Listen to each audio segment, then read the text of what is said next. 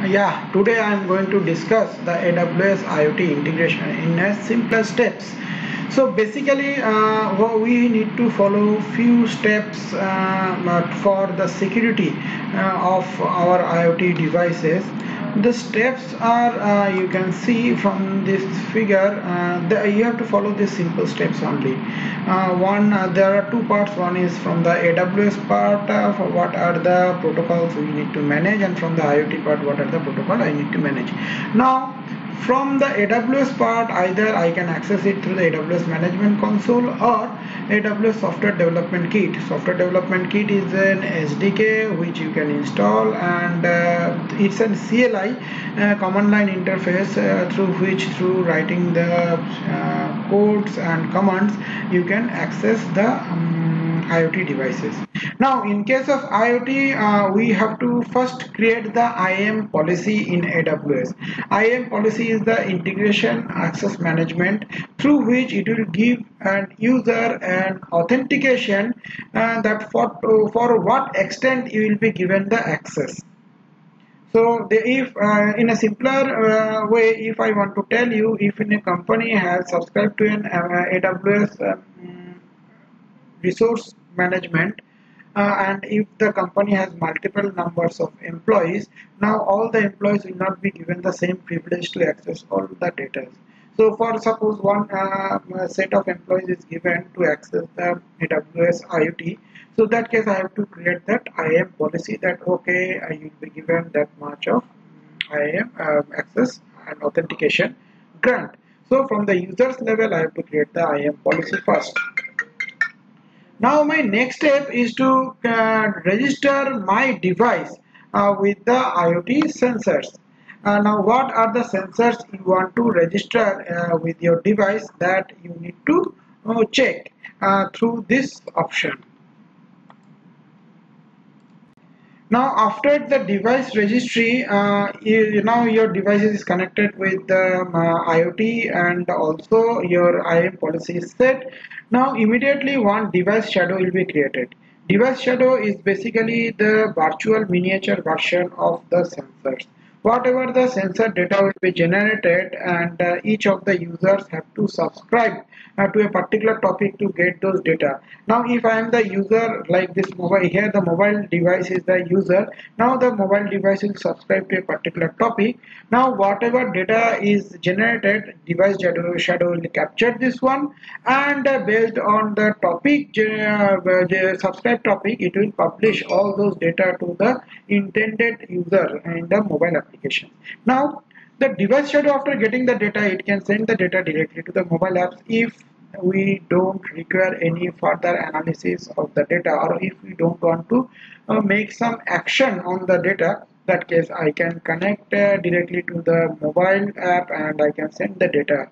Or if I want to make some analysis using the integrated available apps in AWS IoT, that case I can perform those operation through AWS IoT.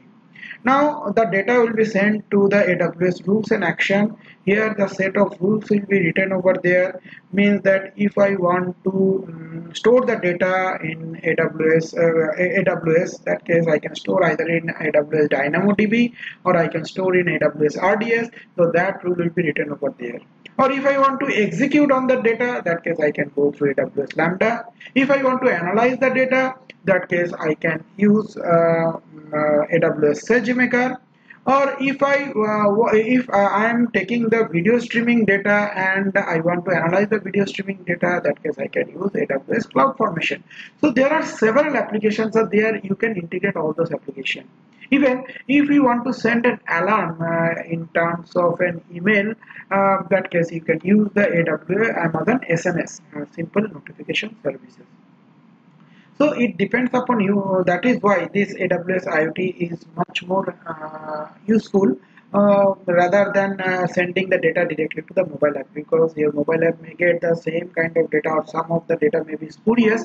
So it will not be easier for you to analyze those data in the mobile app.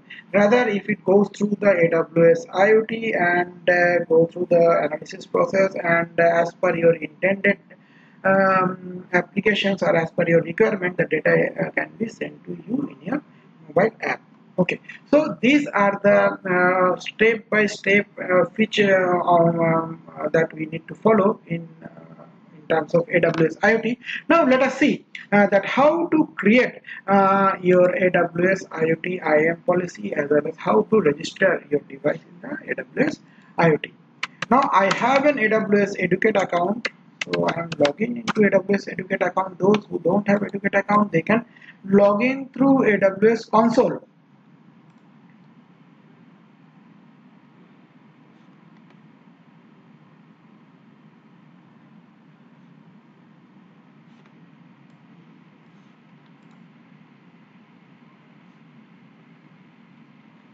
So AWS Educate is provided to the university educators and students, through which the students will get some credit voucher per semester, which they can utilize to complete their lab assignments and practicals, and even the projects also.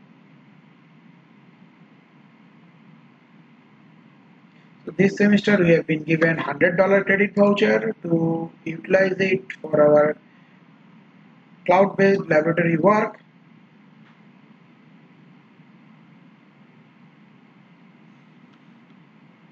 Now go to AWS services, go to AWS IoT. So there are several IoT services are there. I will take the IoT core. Now as you can remember that first step I told about to create the IAM role. Okay, before that let me show you that we have already few IoT devices that we have installed in the Tea Garden. So that data we are getting in runtime. Here you can see that right now successfully 12 nodes are there, 20 nodes we have placed over there, 8 nodes are right now in a dormant mode. And what type of protocols they are using, 92% are using MQTT, and 63% messages are ping messages, publish messages, and subscribe messages, and how many inbound message, how many outbound messages are there. So all kind of details you can find it out, and the message publish data and the shadow updates. So all those data you can check it runtime. Even you can integrate it to a mobile interface or through an app interface, or this data you can directly send it through ThinkSpeak or and the Blink apps also. So you can check all those data. Now the first, my first job is to create the role.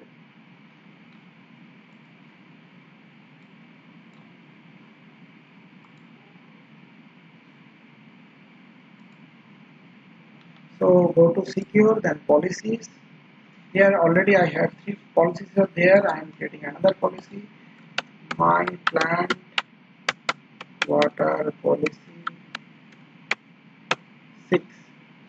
And okay, now the action, what type of action you should be allowed to. So I am giving that all kinds of IoT actions I am allowed to. Now either you can also select a particular action also, like IoT publish or IoT subscribe or IoT connect. So if I give IoT star, means all kind of actions I have been allowed. Now the resource ARN, the already one ARN, ARN is basically kind of URL to access your IoT gateway, or to access your IoT cloud engine.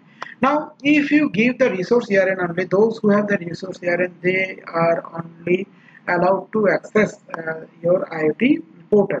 Now if you want to open it, means if you want to open the gateway, that is what you can do that, or rather if you don't want to remember the resource ARN, you can put it as star. That case entire resource ARN is allowed for you, though the security features will be breaches in that case, but for your testing purpose I am putting at star. You can give the resource ARN also.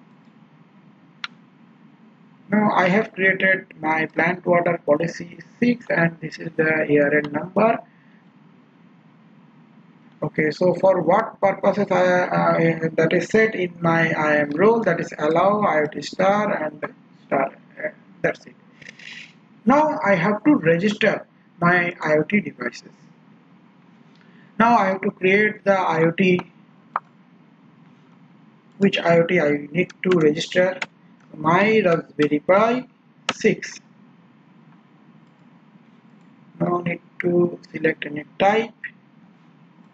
Next. Now I have to create a certificate as the device has been registered. Now the both parties should have the public key and private key access, so that there should not be any security breach. Only those who have those private key and public key combination, they can only they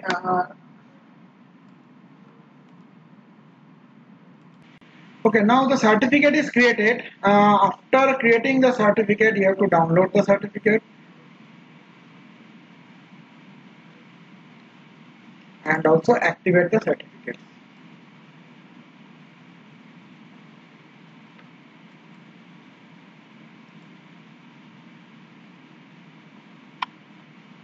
Okay. Now you have to attach the policy. Okay, fine. So our IAM role creation and registering the my devices and with respect to the respective the rule, and also the cryptographic key also have been set. So everything has been done. Now we have to test that whether the connection is okay or not. Now before testing, we have to put the ARN number. So, and we'll test it through the MQTT client, that we have to put that the subscription topic, what type of subscription you need, and you have to publish the topic. Based on this, the data will go to the device shadow. So device shadow, as already I told, it's a miniature version of the IoT devices, which will take the data and also distribute the data as per the user requirement. Now, to get the ARN number of your device ARN number, so you have to go to manage,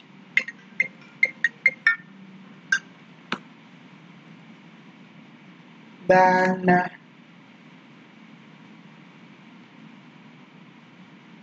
thing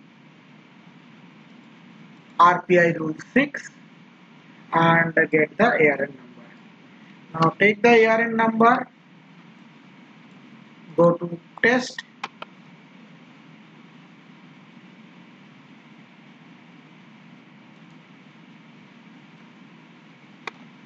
subscribe to topic, publish the topic.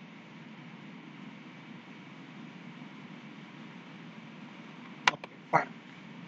Now, we have published also. Now, if we find out that the data is coming regularly, now if we find out that if any data which is not maintaining the threshold value, so that case what will happen? So it will send one SNS or the mail notification to my email. So for that we need to set the SNS also.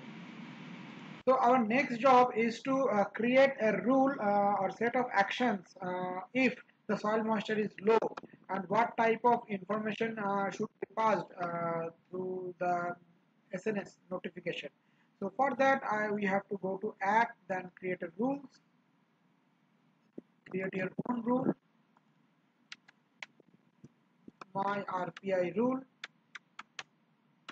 6, give the rule description,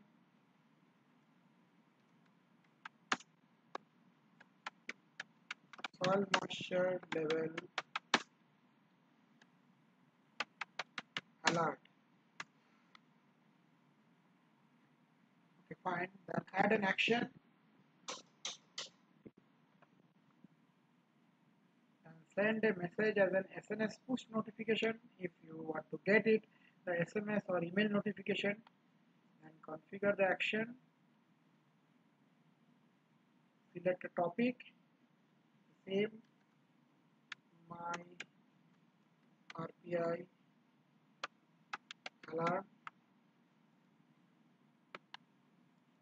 message format, let us take it as a JSON format, create role,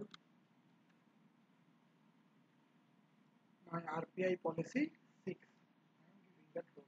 Okay, now that policy is attached with that one. Now add this action. Okay, now the action is added. Now you have to go to SNS to add this action with your SNS notification services so that it can get activated. So go to SNS.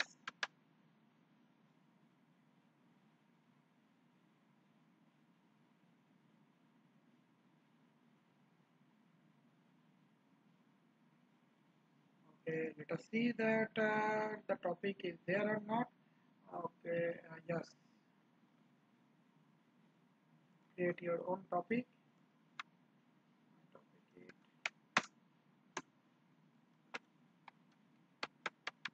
alarm 6.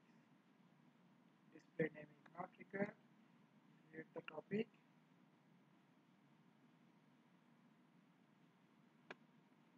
Now publish the message. What type of message you need? Soil moisture alarm. Time to leave, you can give it because the message, if multiple number of messages are coming, it will go to a queue.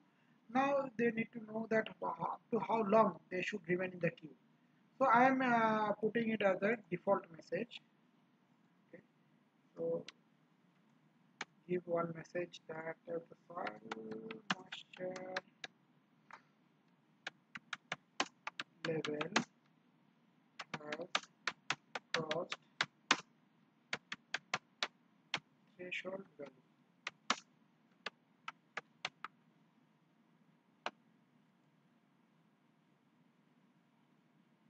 Okay. Now create a subscription for that. Means that you need to send through a subscribe protocol. So either you can send it through HTTP or HTTPS or email JSON, what format.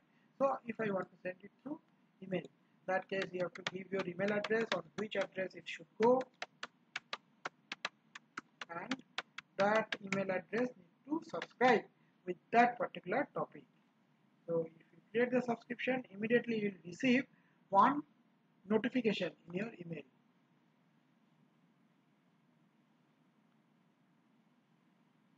Okay, so I received that notification, which is the current one, 0 minutes ago. Okay, this one. So yes, you have chosen to subscribe to this topic, my RPI alarm 6. Now if you want to confirm the subscription, confirm this one, then only you will be sent the message. Okay. So this is all about the 5-step configuration system that is required for your entire AWS IoT through simple notification service. Now if you go to your IoT, you can check your system, and also you can monitor it, what are the system is connected with your machine, and what type of data are passing. You can see that total 80 machines are successfully connected. Okay, now what protocol? MQTT protocols are sent for 91%, HTTP is for 80%, and 60% are ping messages, publish messages are 5%, and 27% messages are subscribe message, and 50% is outbound and 50% is inbound message. So this message will come to you continuously in your system. If you want to connect it, because this is the device shadow or data. Now, if you want to get the data in your mobile, in that case you have to connect it through to your mobile. So, thank you all. So this